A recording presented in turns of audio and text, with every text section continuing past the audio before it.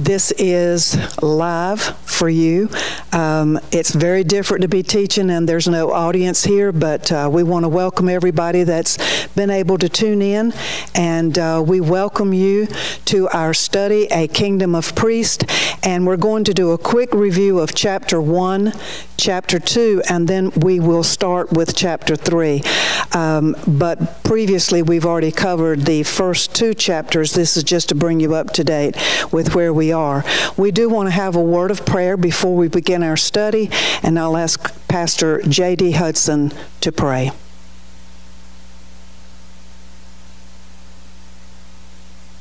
Thank you for joining us this evening, and I know we're in some trying times, but praise the Lord, we serve a triumphant God that is still triumphant even in our trying times. And so I'd like for us to just bow our heads and pray for a special anointing upon Sister Ellen as she brings this lesson, and upon our nation and our governmental leaders, that God will give them wisdom, and that through this, many people's hearts will be turned toward the Lord. So let's pray. Father, God, I'm so grateful for your blessings, your love and mercy. Lord, without you, we are nothing. And God, what we want to do at Garner Church of God is do everything we can within the touch of our hands and our power to get the gospel out, even over the airways, Lord, whether it's Facebook or YouTube or Boxcast, because we want people to know the Word of God, to have strength and power and anointing from the Word and the strength that comes from knowing that Word. So, Lord, I pray for a special anointing and grace upon Sister Ellen as she brings this Bible study, that hearts are going to be changed. Lord, touch our governmental leaders, both stateside, Lord, worldwide, our president who is trying to help us navigate this very difficult day. Lord, I know your anointing is upon us, and Lord, no greater time than this than to see your Holy Spirit work through your church to minister to a hurting world. In Jesus' name, amen. Sister Ellen. And one thing, Pastor, we normally take up the offering at this time, so how can we give? Okay, thanks for asking.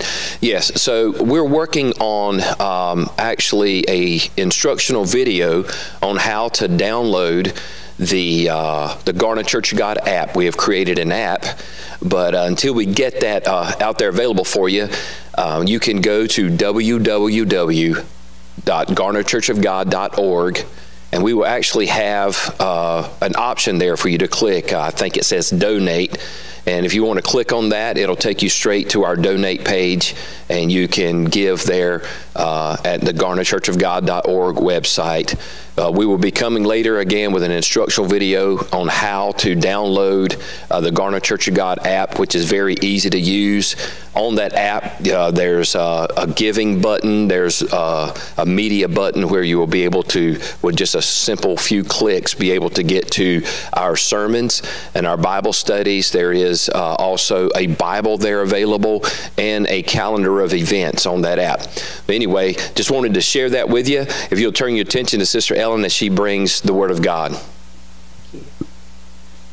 Brother Doug Small is the one that wrote this material that we're studying from, so we're going to start out on the threshold of revival, and the title of the study is A Kingdom of Priests. We take our scripture from Exodus, the 19th chapter, verses 5 and 6. If you obey my voice and keep my covenant, then ye shall be a peculiar treasure, a kingdom of priests, and a holy nation. So when Jesus came, he came quoting Isaiah 61 verses 1 and 2. Jesus begins a new priestly movement. He says in verse 1, the Spirit of the Lord God is upon me, because the Lord hath anointed me to preach good tidings unto the meek. He hath sent me to bind up the brokenhearted, to proclaim liberty to the captives, and the opening of the prison to them that are bound, to proclaim the acceptable year of the Lord, and the day of vengeance of our God, to comfort all that mourn. So he called 12 disciples, and he sent them out with the power of the priesthood. They were intermediaries. They healed the sick, cast out devils, did mighty works, and they preached the gospel of the kingdom. And so when Peter wrote his first epistle, he referenced the concept that the church was to be a kingdom of priests. In Revelation 1 and 6, it says, he has made us to be a kingdom and priest to serve his God and Father. So in 1 Peter 2 and 5, ye also as lively stones are built up a spiritual house, a holy priesthood, to offer up spiritual sacrifices acceptable to God by Jesus Christ. 1 Peter 2 and 9 says, but ye are a chosen generation, a royal priesthood, a holy nation, a peculiar people, that you should show forth the praises of him who hath called you out of darkness into his marvelous light. And so the anointing ceremony for the believer priest on Pentecost, the day of Pentecost, was the anointing ceremony for this kingdom of priests that he's talking about. So the fullness of the Spirit is an empowerment for service in the kingdom of God. So there's a job to do. During the fullness of the Spirit, there is empowerment for service. In the Middle Ages, the church lost touch with the call to be a movement of believer priests. And again, God's people backed down the mountain, allowing a whole new breed of priests to form a layer between them and God. God had wanted to meet with the Israelites, and they became fearful, and they turned and came back down the mountain. And so the result of this detachment of the common man from God, and therefore his responsibility to the world, would be the corrupt period we commonly call the Dark Ages. So now we stand on the precipice of eternity. God is speaking what he did 3,500 years ago at Sinai. He's calling a generation to climb the mountain. He's calling us to have a personal encounter with him, to know him as it were face to face or intimately. And the little insert there says, I am determined to know Jesus. I'm determined not to let anything of man separate me from the fullness of Jesus Christ. I'm determined to know his voice, his forgiveness, his friendship, his gentleness, his guidance, his promises, his presence, his protection, his provision, his abundance, his healing touch, his hope for man, his faith in me, and his power working in the earth, and his victory in my life. I am determined to know Jesus. And only in knowing him will we be transformed. And only by being transformed can we then communicate a transforming gospel. Amen. So what we preach is not merely ideological material, it is life itself. To preach it antiseptically without having oneself wrapped up in it misses the point of the gospel. It is about being, not about doing. It is about transformation, not merely proclamation. And so then we went into chapter 2, discerning the difference between a relationship and experience. Again, looking at Exodus, the 19th chapter, being our formation there, the thing that we're putting this together on, our foundation. So again, a kingdom of priests, a scriptural perspective on balance. So if we look at Exodus 19, the passage that we quoted earlier, we recall that Israel stood at the base of the mountain called Sinai. They'd been invited out to meet with God. Actually, to meet God, to hear his voice, to become personally acquainted with him, so they could be a nation of priests. And that was all about relationship. And during the 40 years in the wilderness, Israel would come to know the miraculous. Miracles would be common to them. The Exodus generation, a journey decorated with the supernatural. That generation had seen the plagues come upon Egypt miraculously. And every one of them came as Moses had predicted and declared to Pharaoh. They had seen the Red Sea part. They lived from a shower of daily manna. And on one occasion, they would receive a miraculous bounty of quail meat. They would witness a river of water coming from a rock in the middle of a desert. They had a cloud by day for shade and a pillar of fire by night for warmth. Their clothes had a miraculous durability. They didn't wear out. Their health at a miraculous level, remembering the pillar of cloud by day and the pillar of fire by night. And so what is incredible here, getting lost on the way to maturity, thinking about this balance. So what's incredible is that in the face of these daily miracles, these supernatural experiences that come with such regularity, there was bickering, backbiting, critical attitudes, division, doubt, fear, faithlessness, murmuring, slandering, rebellion, resistance to, and resentment of authority. So we see here in the middle of the supernatural, we see them at their worst. Doubt, fear, murmuring, and the like. Open talk of defection.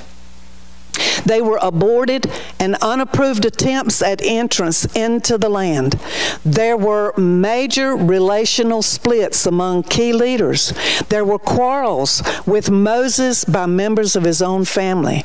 So how could Israel have the miraculous and still be so immature? How could they see the spectacle of God's power, of his mighty hand, and still be so petty? Don't miss the point here, saying no to relational obligations. Don't miss the point. Israel had experiences with God, miraculous and sensational adventures. But what did God want? He wanted a relationship with them and they with him. And as Pastor Hudson had pointed out, relationship and experience are not the same. Israel had come to the base of the mountain. They had seen the awesomeness of God's glory on the mountain. They were on the edge of a disclosure of God to their whole nation.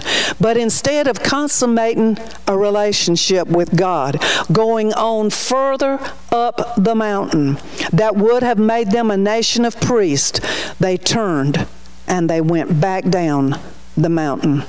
Instead of exposing themselves to his presence in what would have been a transforming encounter, they caved in to comfortable. They caved in to the less demanding status. Rather than coming close to him and to his awesome holiness in a way that would have introduced them to a level of vigilant wonder and reverence, they opted for a more casual and distant status. What did they do? They said no to God's invitation for responsible intimacy. You see, as you develop intimacy with God, the supernatural becomes natural. And here they opted for the casual and the distant status. Where did it leave them? Bickering, backbiting. They rejected the relationally rooted obligation of standing between God and others for the purpose of witness and declaration. They declined an ongoing exposure to his holiness that would have constantly ordered their lives in the direction of deeper depths and a heightened sense of integrity.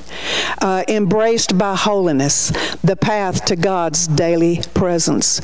But God had wanted to increase his blessing on them.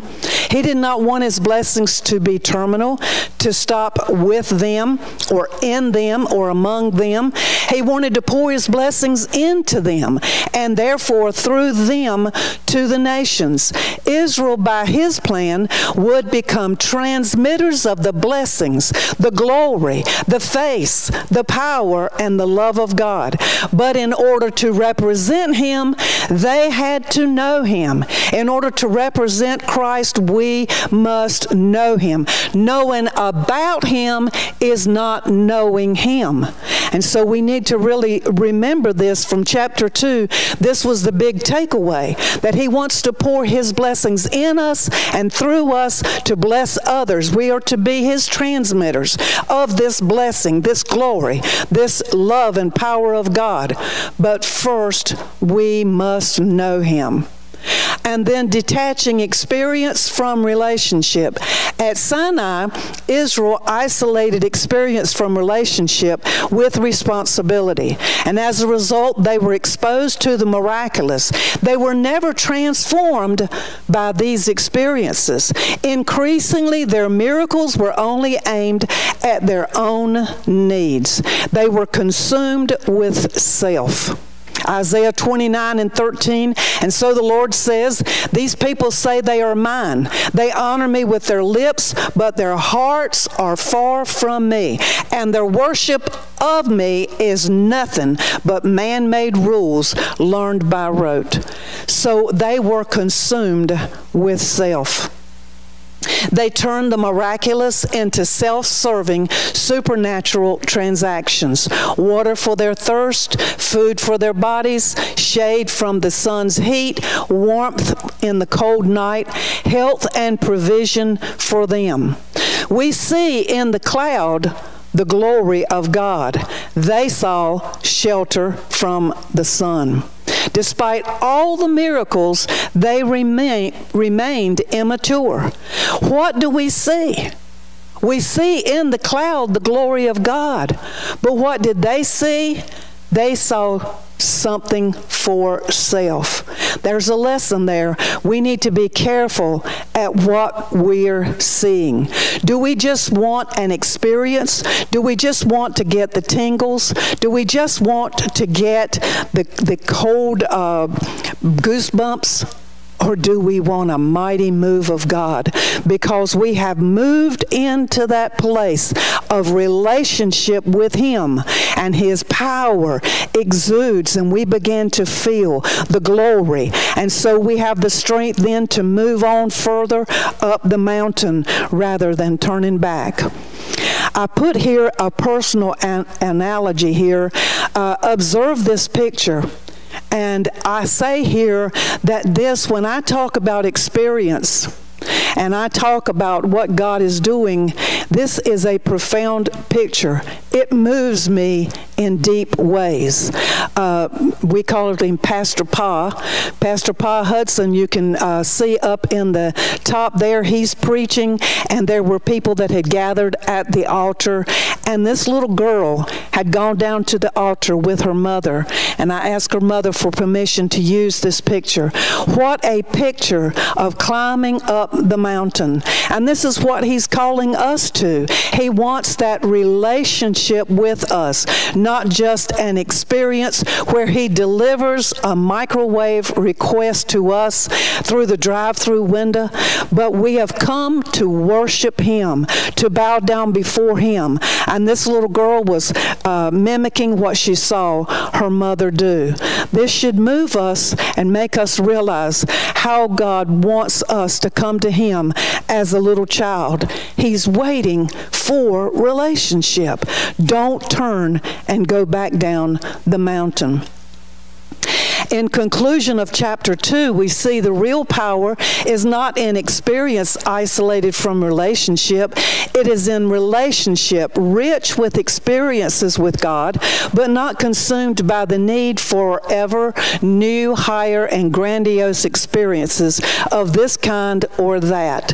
We need to understand that we can't come and expect a brand new word. We can learn from the word, and He'll give us new revelation, but we're not going to get another book to the Bible. We're not going to get some other great and grandiose thing to make us feel good just over and over again, enough to cause us to be satisfied to sit right where we find ourselves. But God will move in us and through us through His Holy Spirit if we have a hungry heart and we go before Him and we ask Him for that relationship.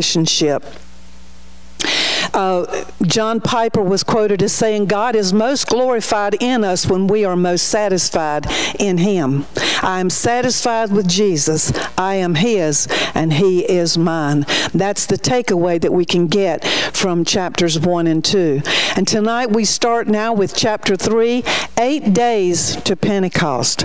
And it is extremely rich material here. I'm sure it's going to take a couple of Wednesday nights for us to cover all of this, possibly even 3, but it is so full of things that can remind us of our walk and our journey with the Lord and where we get our strength. 8 days to Pentecost. And when the day of Pentecost was fully come, they were all with one accord in one place. And suddenly there came a sound from heaven as of a rushing mighty wind, and it filled all the house where they were sitting.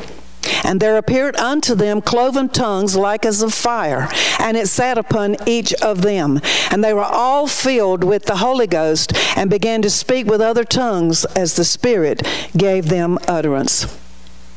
Now when this was noised abroad, the multitude came together and were confounded, because that every man heard them speak in his own language. And they were all amazed and marveled, saying one to another, Behold, are not all these which speak Galileans? And how hear we every man in his own tongue, wherein we were born? We do hear them speak in our tongues the wonderful works of God. And they were all amazed and were in doubt, saying one to another, What meaneth this? What does Pentecost mean? Let's listen closely to the answer that Peter gives us.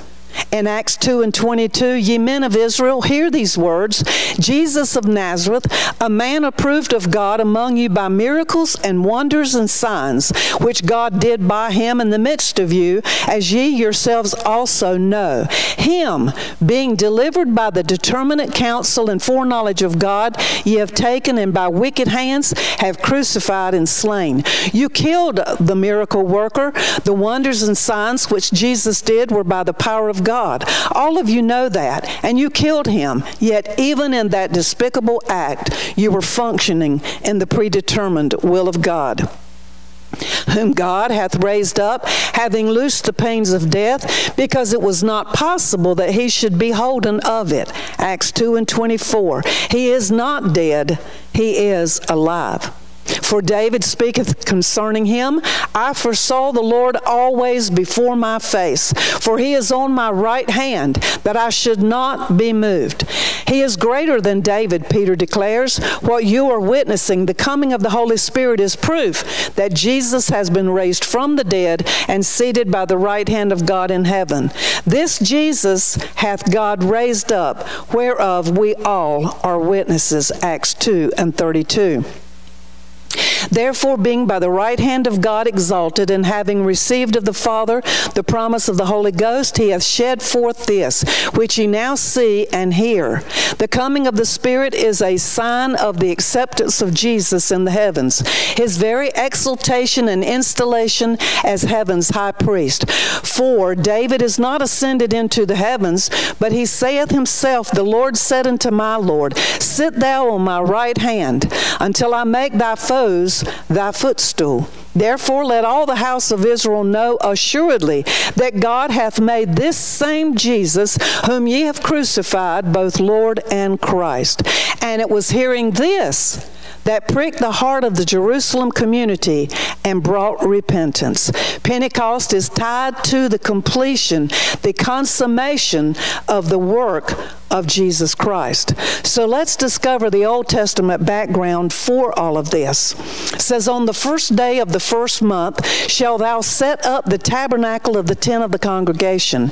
Exodus 40:2. Notice it is the first day of the first month of the second year after the Exodus event that the tabernacle of Moses is first set up. And we'll note each piece of furniture as it is installed. And a little side note here, what I want us to understand and realize is that every single piece of furniture in this tabernacle, every covering was ordained by God, it was spoken, and it was directed on how to build it. You will see here the coverings of the tabernacle. For instance, the fine twisted linen, the goat's hair, the ram's skin dyed red, the badger skin, on and on it was told how it was supposed to be laid out. The divisions of the tabernacle is divided into 3 sections. We have the outer court, the holy place, and the most holy place. And notice the light states in each. Watch this. The outer court only uses natural light. The holy place had the light of the candlesticks, and the most holy place had the light of the glory of God by the presence of God, who is light. The holy place is also called the sanctuary, and the most holy place is popularly called the Holy of Holies. And bear with me here, I want to read this.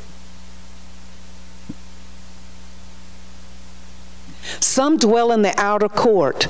They don't understand the things of the Spirit. They're often bored with the spiritual. They try to understand spiritual things, but within their natural reasoning and in light of general revelation. And so they are staying here in the outer court. Some have pressed on into God, and they've gone beyond the court, the natural light, and they're understanding at a deeper level of the light of the holy place. They have experienced the light of the Spirit from the lampstand. They've learned to listen to the Holy Spirit and experience the illumination of the Word by the Spirit.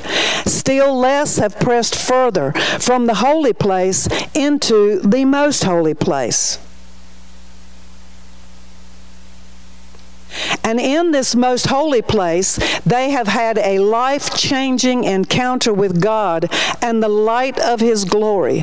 God has spoken with them, as He promised He would speak to Moses from off the mercy seat. And so for these believers, there can never be any doubt that God is real.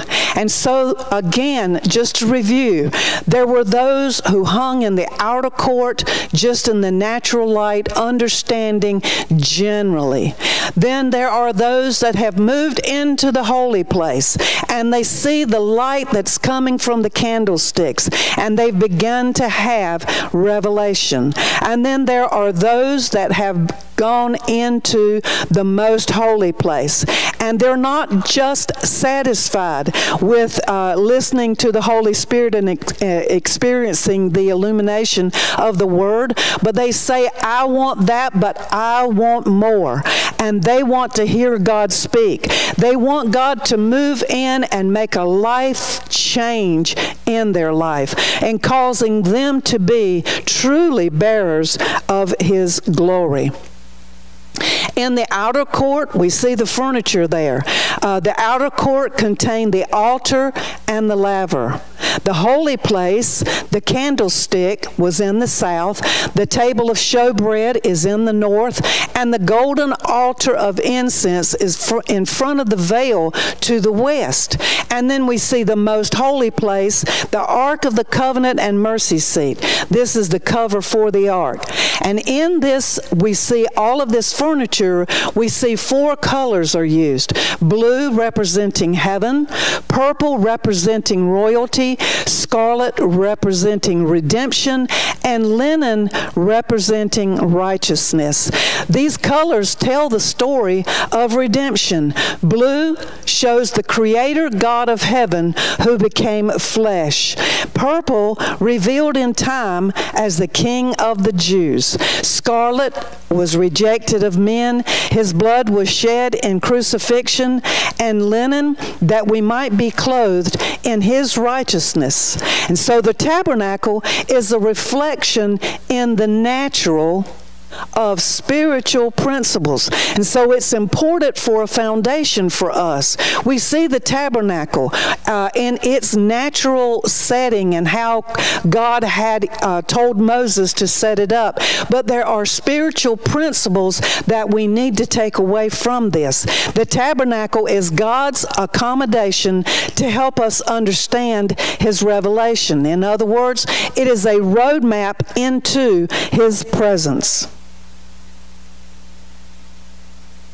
So in the tabernacle, there is a picture of Jesus, and we see Jesus, the sacrifice. He is the brazen altar.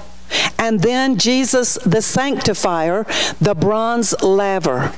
And then Jesus, the light of the world, in the golden candlesticks. And Jesus, the bread of life, in the table of showbread. And Jesus, our intercessor, is the golden altar. And Jesus, the covering of our sins, in the mercy seat. You see, Jesus is the way. He is the gate. He is the door to the holy place.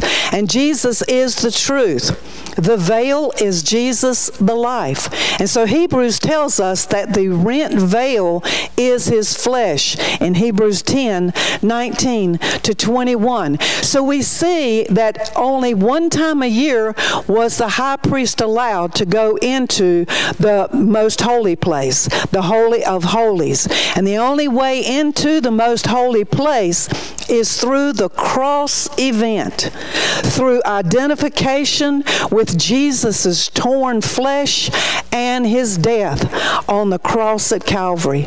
Then there in the most holy place, we experience the power of his resurrection. And I trust that all of us have found him to be the way, the truth, and the life. We have found this door, and if not, I invite you to search him, seek him, and find him, because John 3:16 gives us a way. He shows us his great love, and he stands ready to take us into the most holy place. Amen.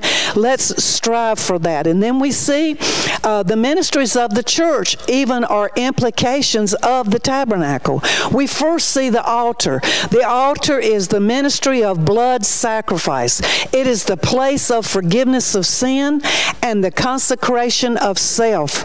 And then, so there the altar is so critical. Blood sacrifice, the place of forgiveness of sin. And it's where we consecrate ourselves. We say, yes, Lord, we give it all to you.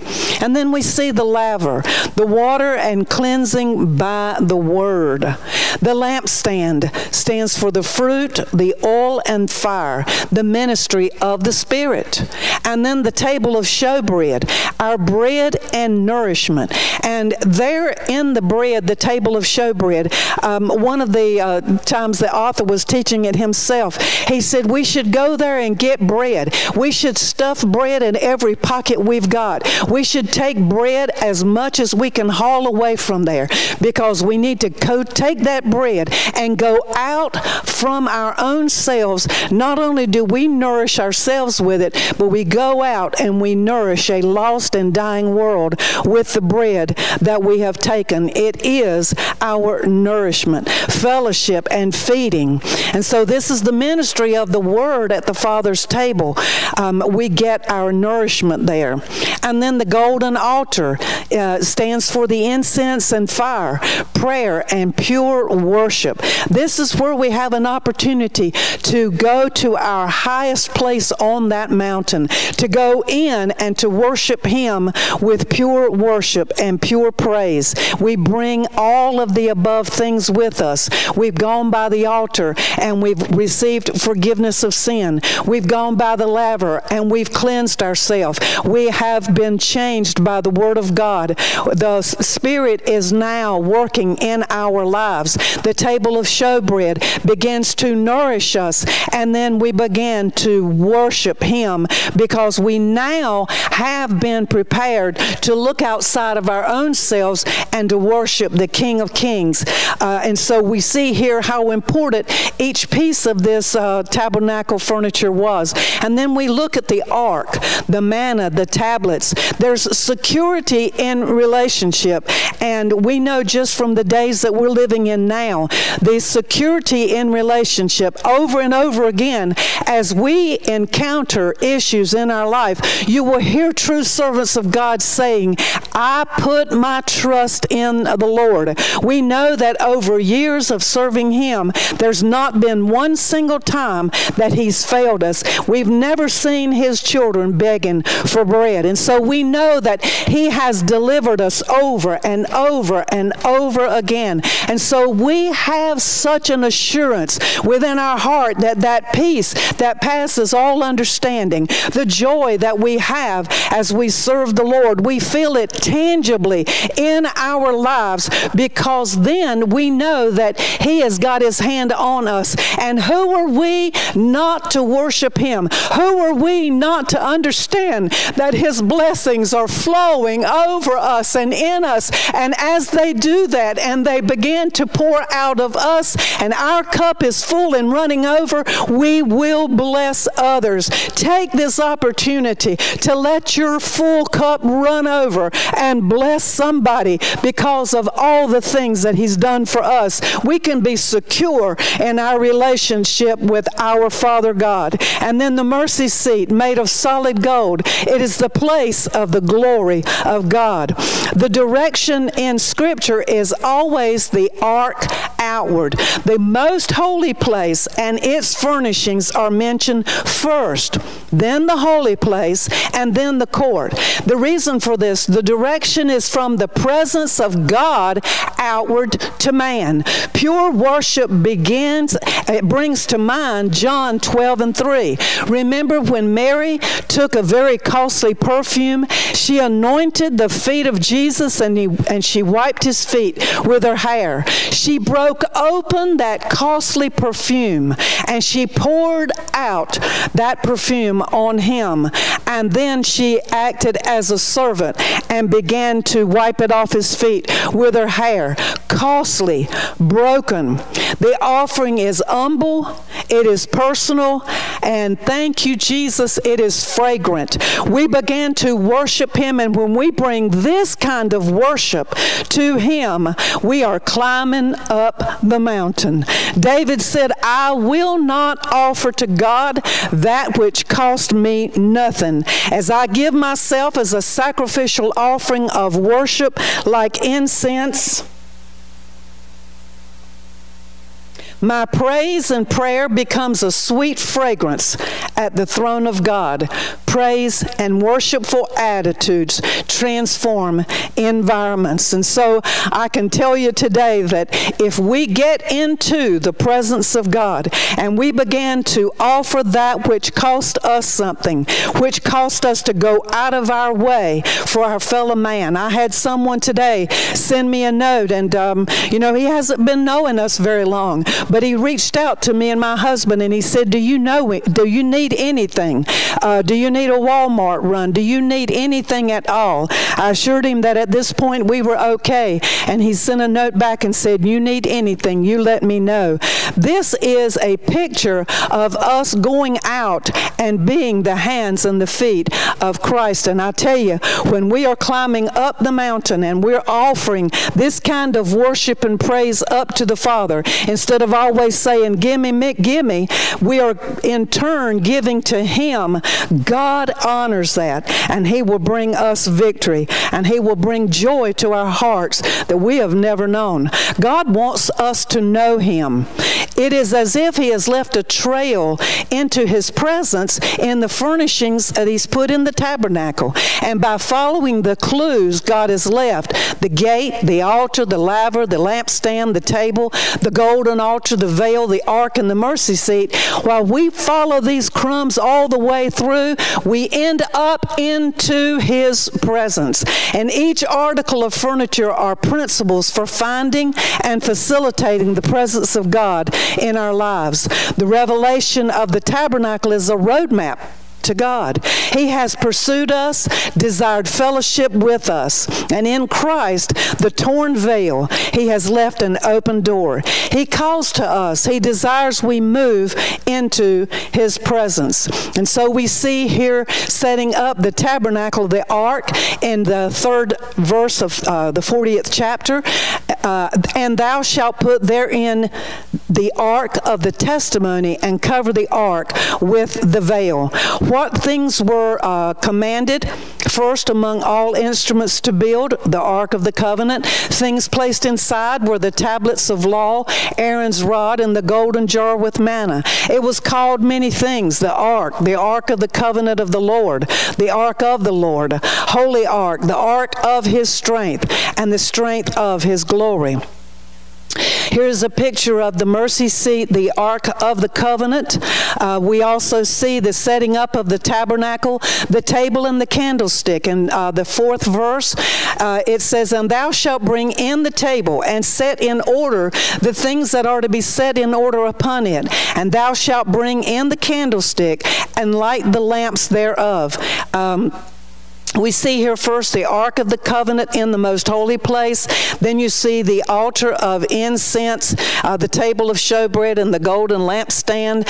And then all the way out, you see the bronze laver, the golden, or the altar of the burnt offerings in this outer courtyard. And so, again, you can see north, south, east, and west here and how it was laid out. You say, what in the world makes this so critical? It is critical because it leaves us to understand the type and the shadows in the Old Testament help us to understand things a lot better in the New Testament. And so the Old Testament is such a strong foundation for us.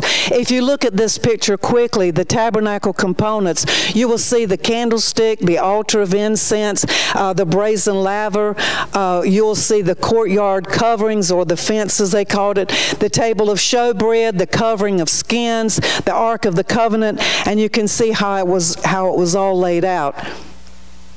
And then the altar of incense here, it shows really these verses are pointing us to the power of prayer. It says in the 5th verse, "And thou shalt set the altar of gold for the incense before the ark of the testimony, and put the hanging of the door to the tabernacle, the brass altar. And thou shalt set the altar of the burnt offering before the door of the tabernacle of the tent of the congregation.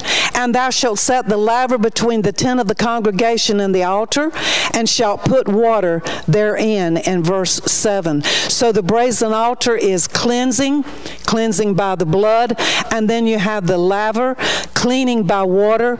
And these two, the brazen altar and the brazen laver, meet at the cross. In 1 John 5 and 6, it says, "This is he that came by water and blood, even Jesus Christ, not by water only, but by water and blood." We know in 1 John 1 and 7 that blood cleanses us from sin. Titus 3 and 5, water cleanses us from defilement. And so this washing at the laver is regeneration. This is not the water baptism, but this is done, let a man examine himself. And so as they entered in with their sacrifice into the outer court, they were to go by this laver and reflect and cleanse themselves. In the court, it says, "And thou shalt set up the court round about, and hang up the hanging at the court gate." And so we can see here the coverings of curtains that were round about, the things that were inside, and then we see the wall and the gate that they entered into. "And thou shalt take the anointing oil, and anoint the tabernacle, and all that is therein, and shalt hallow it, and all the vessels thereof, and it shall be holy." Exodus 4 and 9. And so he was anointing it all.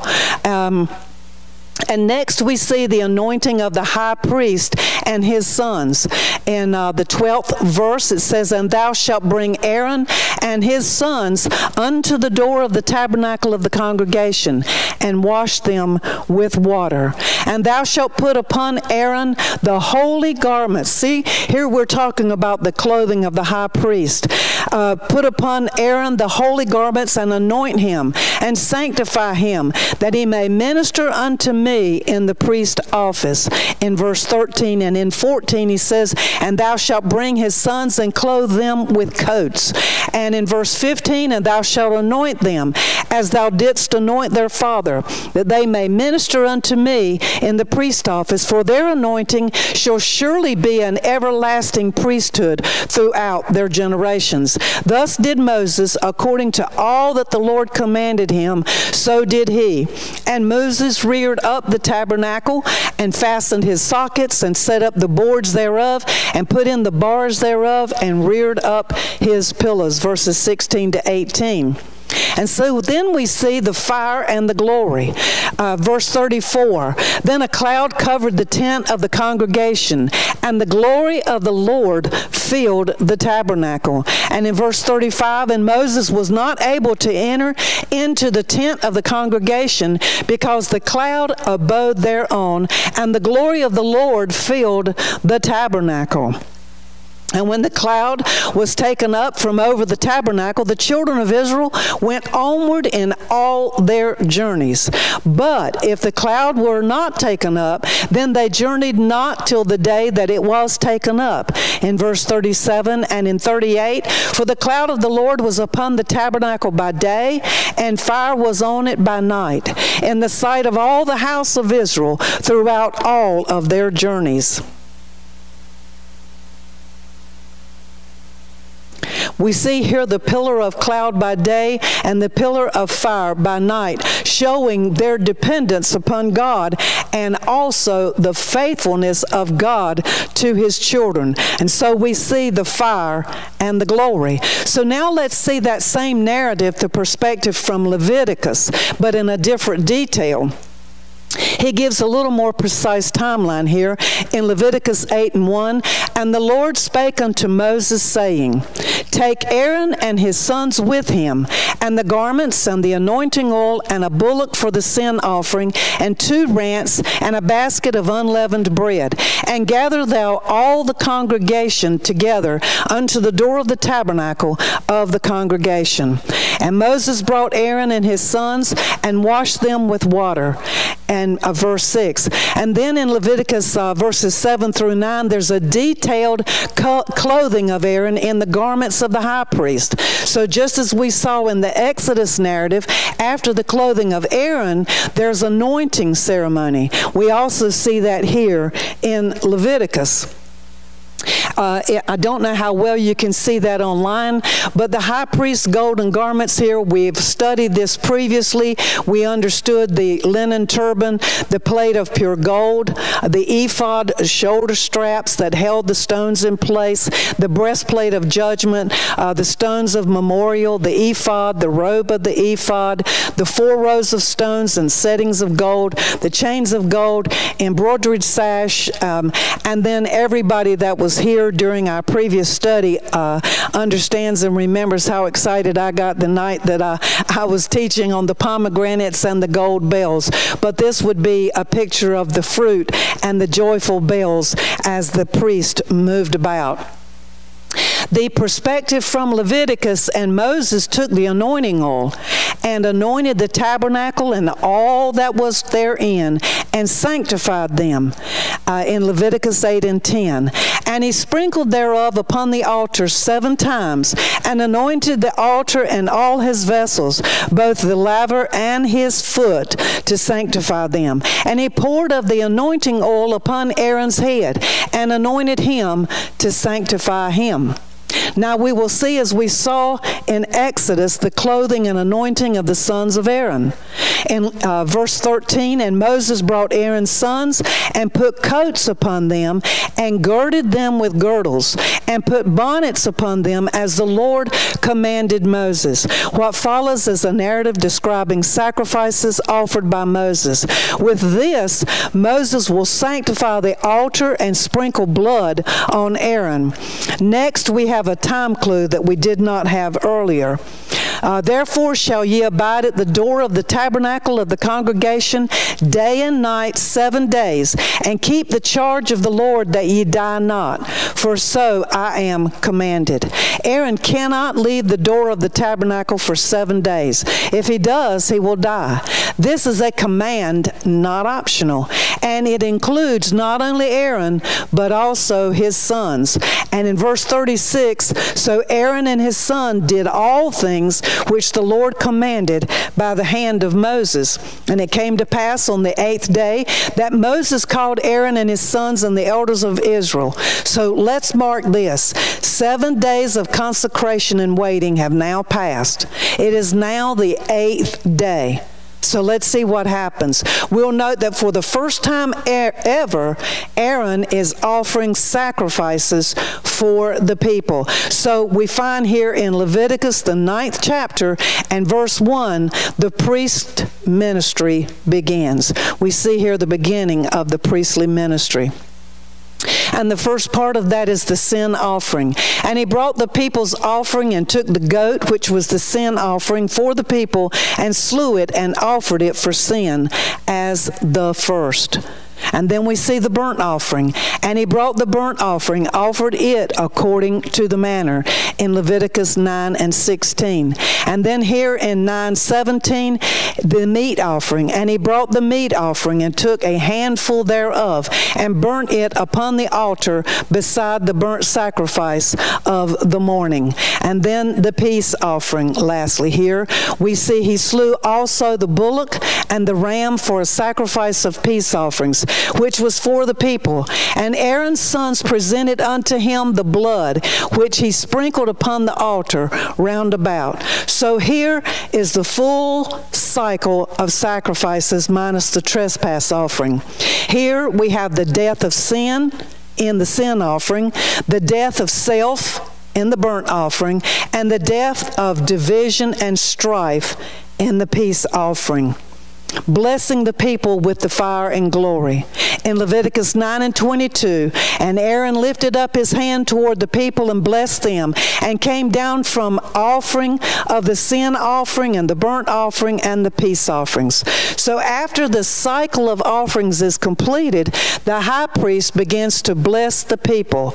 And this is their first high priestly blessing. And in chapter 9 and verse 23, and Moses and Aaron went into the tabernacle of the congregation and came out and blessed the people. And the glory of the Lord appeared unto all the people.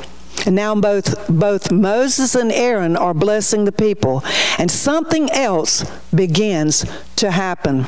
Remember now, they've gone through all of these offerings. Something else begins to happen. The glory of God appears. In verse 24, and there came a fire out from before the Lord, and consumed upon the altar the burnt offering and the fat, which when all the people saw, they shouted and fell on their faces. Then the fire of God fell on the altar, consuming the sacrifice.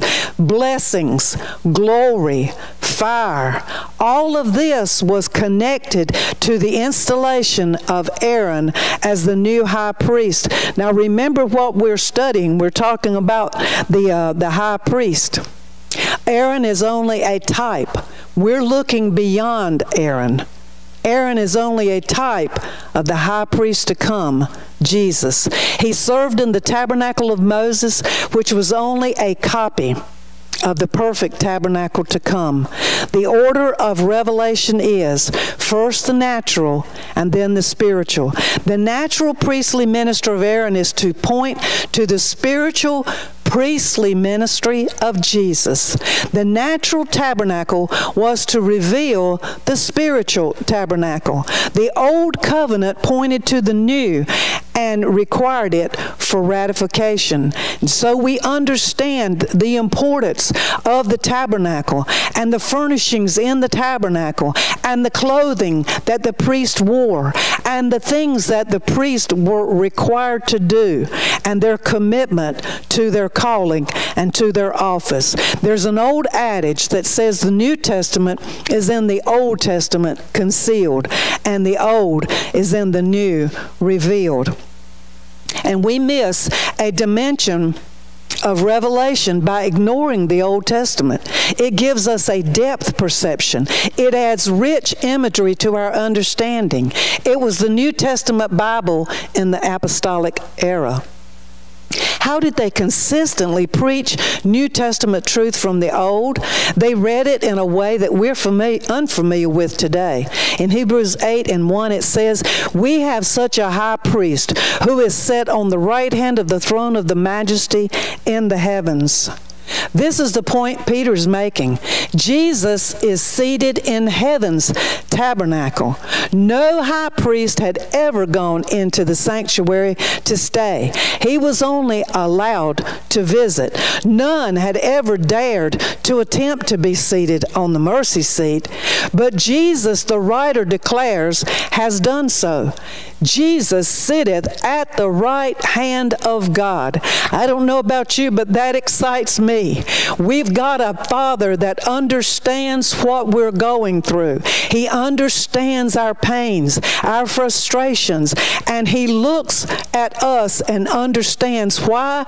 Because He was man, but He was God. He came and He paid the price for you and I so that we might be free. And so Peter is trying to make a point to us to look at Jesus. He is not just visiting heaven. He's seated at the right hand in a spot or a place of authority. And He's there representing or interceding for you and I. No matter what you're going through today, no matter how difficult our situation is, I'll tell you, if we'll do like Mary and break open that costly perfume and pay the price of commitment and get down on our knees before Almighty God, He will open up doors of which we know not. This same Jesus is touched by our infirmities, and we can put our trust in an awesome God. Amen. Let's bow our heads for a closing prayer. Father, we thank You for Your presence. We thank You for Your word. We thank You, Lord Jesus, for Your promise that You will see us through every situation of our life. We place our confidence and our trust in You, and we ask that You will be with the members and friends of this congregation. And God, I ask that You make us stronger through this journey. Lord, help us to keep our eyes on the prize, and that we put our trust and our confidence completely in You, understanding and knowing and exercising our faith that nothing shall defeat us, nothing shall harm us, but that we are servants of a living God, and we trust You with everything that is within us. Bless Your holy name, we pray. Amen and amen.